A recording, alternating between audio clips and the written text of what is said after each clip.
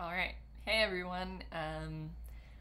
So today I'm just gonna do a quick little overview about how to use this website slash 3D sculpting software called Sculptfab.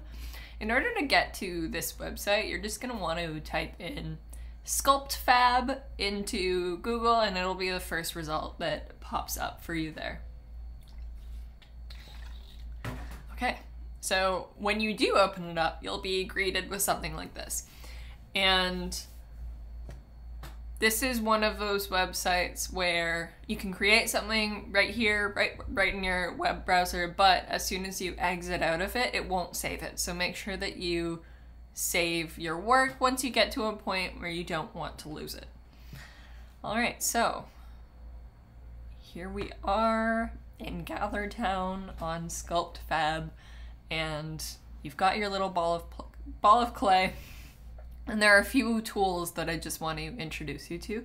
So this is the automatic brush tool. So you've got brush and it'll just raise the clay like that. So you're adding clay to it. If you want to take away, then you click negative and you can take away that clay and make it into a hole. So we've also got something called Inflate. Oh, and since we've still got negative, it's going in. And in order to go back, it's slightly off the screen recording, but you just go to History, and then you go Undo. So I'll undo this as well. So in order to inflate, it just does that, and it literally inflates the clay. Rotate is pinching and rotating it. Pretty cool. Smooth is it smooths down the clay. Pretty self-explanatory there. Flatten, if you want to flatten a certain part of it. Pinch makes it pointy like you're pinching it. Crease adds a crease, and if you want that crease to go inward, then you just click negative. And drags it up.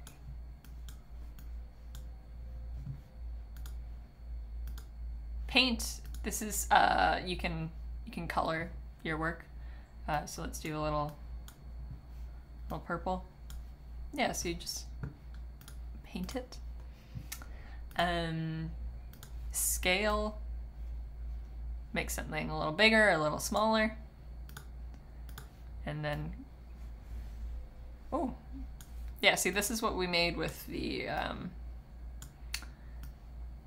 dragging.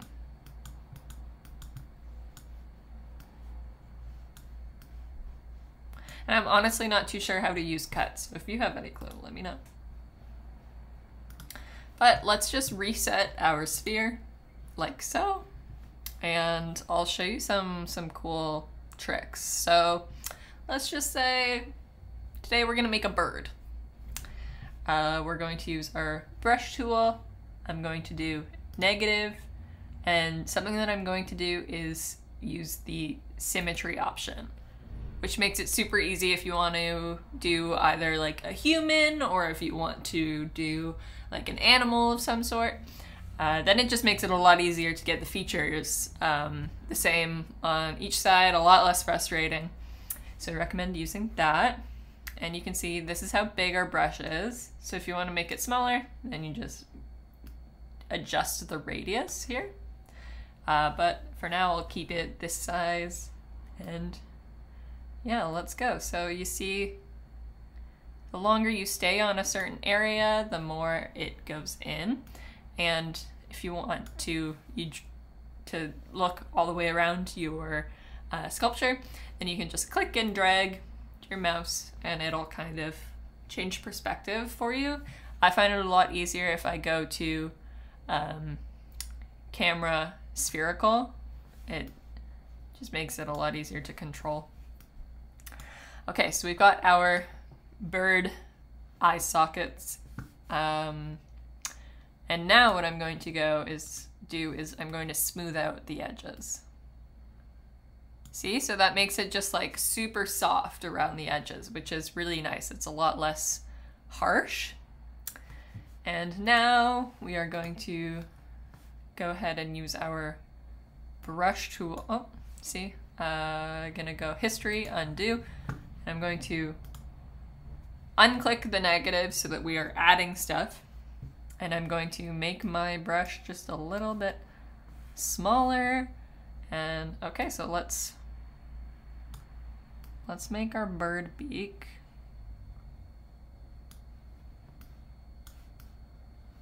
Yep, see, it's a little bit shallow. So I'm going to turn it a little bit and do pinch. So that just like pinches the edge. So let's maybe drag, yeah. So we're gonna drag it out. Give a little pointy beak there. Very cute. Okay, and you can't rotate while you're in the drag option. So we've got a cute little beak. So I'm also going to go ahead and smooth it around the edges here, and you can zoom in if you want.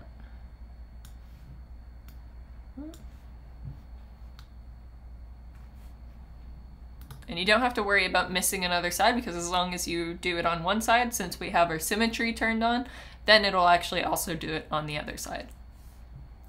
So I'm gonna go ahead and go to brush and then do negative again and make my radius a lot smaller, because I want to add a little smile to our bird.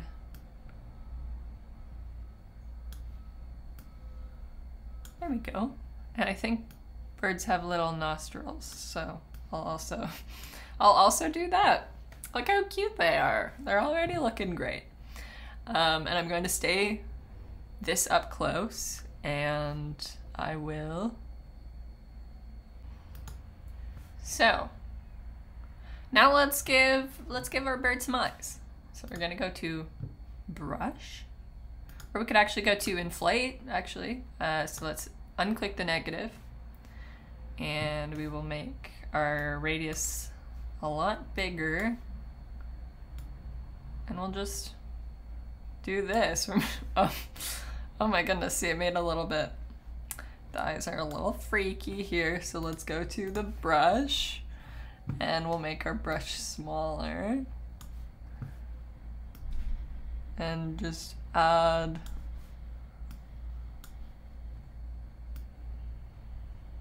see, I don't really like that, so we're just going to undo the inflate.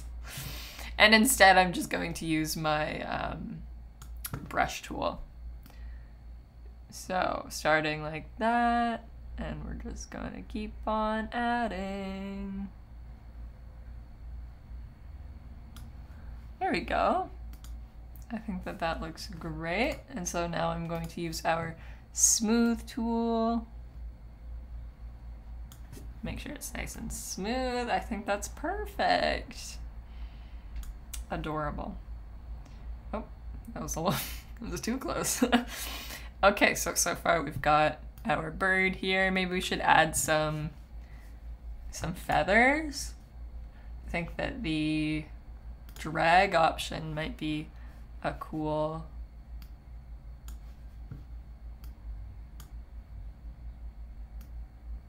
yeah, so we'll drag out a little bit like that.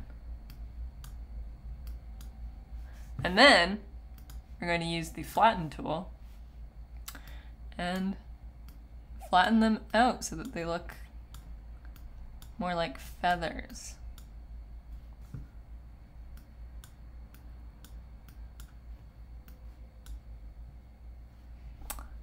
We lost one of the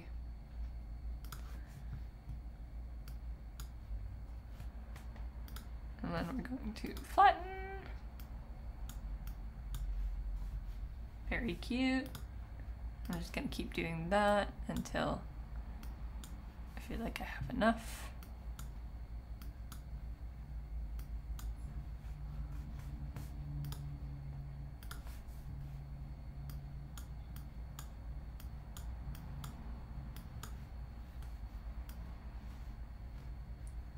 They look a little bit like scales, but if we zoom in, maybe we could add some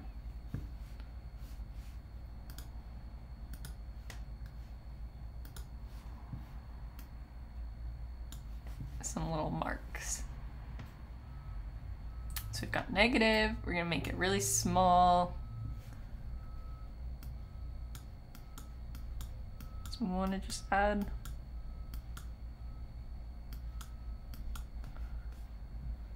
a little bit of feather marks. Yeah, and you sort of get the general idea here. It's a lot like using regular clay. It's just much less mess, and I find it a little bit more fun even because now you can export it as a 3D object, which is very, very neat. You can do that by publishing it to Sketchfab. So let's say bird ball, since it's kind of like a bird ball. I'll go publish model, and then you have to log in and everything.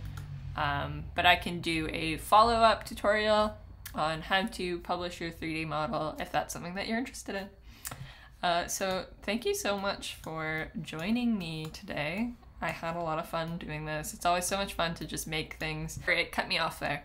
But if you do want to paint your sculpture, I accidentally exited out of the tab, and so I lost the bird that we made together. But that's okay. It's fun to just start over sometimes. But make sure that you take a screenshot of your work if you just want to look at it later. But anyway, so if you wanted to paint your bird, then you can go ahead and go to the paint tool and then change your color. I'm going to choose red. So then you just go all the way around and paint your bird. Oh, a nice bright red. And then if we wanted to paint the beak, like this color, make sure you change your radius. And then, oh, it would also be a good idea once you get to that point to undo the symmetry so that you're just painting in one spot. So let's say these are that's the beak. And then if you want to do like black eyes or whatever color of eyes. Oh, it's a little spooky. And then you can add like a cool, cute little white highlight on the side so that it looks like it's got little shining eyes. So it actually was pretty easy to publish your 3D model to Sketchfab. You just have to go to publish to Sketchfab, and then you'll be prompted to create an account. If you're comfortable with doing that, you can go right ahead, and then it'll just say your model has been published to sketchfab.com, and then you just click see your model on Sketchfab, and then you'll be able to see your beautiful creation forever, and we love that. So I definitely recommend having some fun with this. Create your beautiful sculpture, and if you feel comfortable, you can even publish it and share it with other people. Especially us. Definitely share it with us. Okay. Have a great day, morning, afternoon, evening, wherever you're at. Thank you for coming and watching this. And in the future, if you would like to create your sculpture, you can go to the... Actually, I'll show you it. I'll show you it right now. So let's... Oh. Actually, no, you saw that when you came in. You actually just approach the statue in the tutorial lab, and then you'll be able to just click X and make your own sculpture. So that'll always be there for you. Okay, I'll see you later.